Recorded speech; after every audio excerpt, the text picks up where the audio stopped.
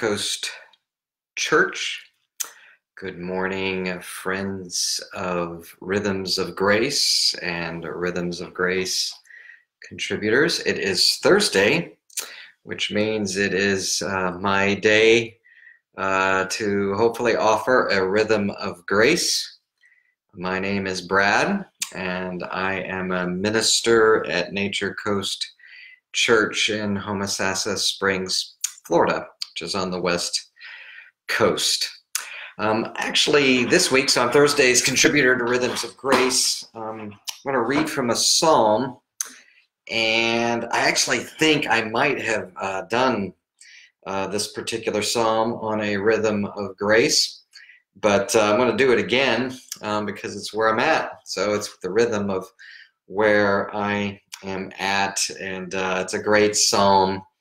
And I probably could do it every Rhythms of Grace, and we wouldn't exhaust this particular psalm. But it's Psalm 46, and I am going to read it. Good morning, John Paul, faithful Rhythm of Grace listener, not just on Thursdays, but every day, no matter what time this ends up being. I'm going to read Psalm 46 this morning.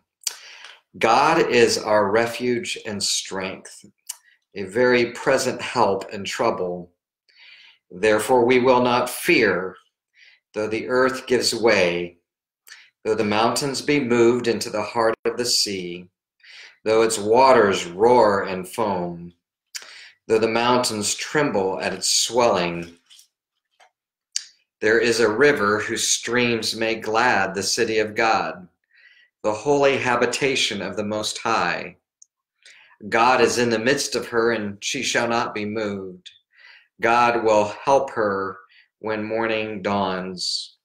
The nations rage, kingdoms totter, yet he utters his voice, and the earth melts. The Lord of hosts is with us. The God of Jacob is our fortress. Come, behold the works of the Lord, how he has brought desolation on the earth. He makes war cease to the end of the earth. He breaks the bow and he shatters the spear. He burns the chariot with fire. Be still and know that I am God. I will be exalted among the nations. I will be exalted in the earth. The Lord of hosts is with us. The God of Jacob is our fortress. Now, you can actually read that psalm yourself, and it alone would be a rhythm of grace for you. And today I'm going to switch over to the message because I think in some places it's going to be helpful to us even as we talk about it.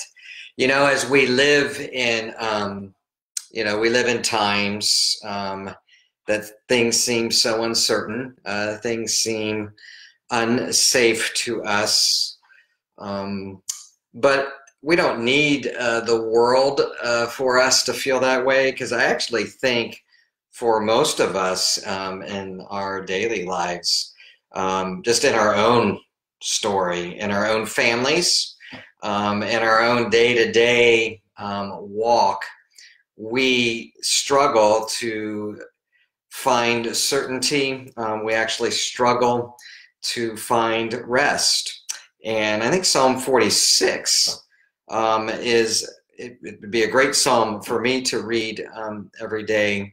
But I want to read again the first passage in the Message, which, by the way, was written and given to us by Eugene Peterson, who actually went to be with Jesus a couple of days ago.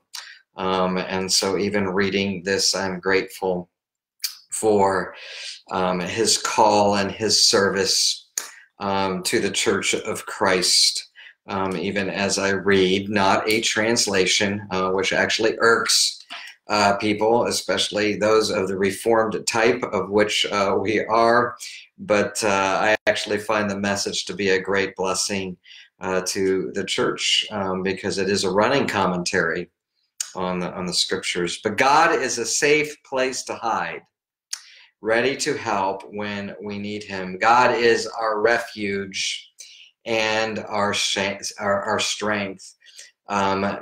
It reminds us that this day that God is our safety, that God is our safe place to hide, and that he is our strength. And those two things are combined. I don't know that we always, I think the refuge part sometimes doesn't even exude strength. God's my safe place to hide. And yet at the same time, he is our safe, he's our strength. He combines refuge and he combines strength.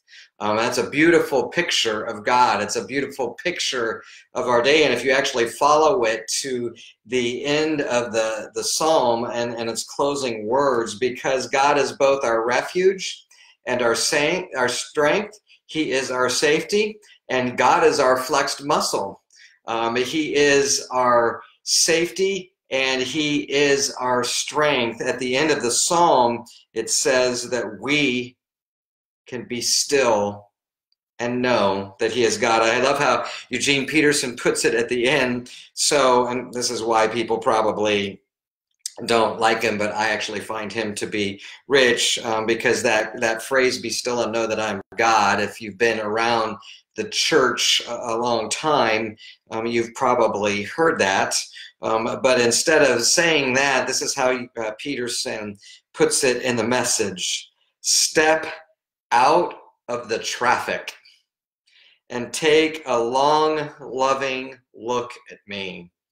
You see, we can theologize, be still and know that I am God, but Peterson has this way of putting it, the rhythm of grace for today is to say, to step out of the traffic, to step out of the rat race, to step out of the world where our time is never enough and we are never enough, to step out of the world where we kind of operate in this idea of scarcity, to take a step out of the traffic where we're always honking our horn, we're always irritated that someone else isn't doing what they need to do. We're always irritated about how slow it's moving. We're always irritated in this day that we're not moving fast enough and we're not accomplishing what we need in our to-do list. Step out of the traffic and find and take a long, hard look at God, a loving look. God is saying, take a loving look at me. Above politics, above everything, be still and know that I am God. I've got you. I'm your refuge, and I'm your strength. And I find those words to be extremely beautiful. It is interesting as you even read, so he says, God is our refuge and strength, a very present and always in a very present, I mean, he even used in the word Hebrew, this very present help in our time in trouble. And then he goes into, though the seas rage and the seas foam and the tremors shift the mountains.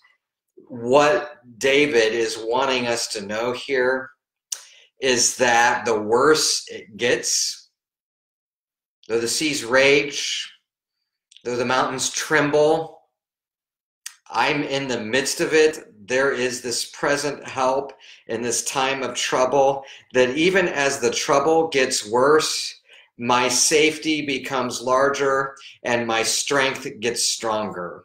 That the worse it gets, the more my safety increases, and the more my strength grows.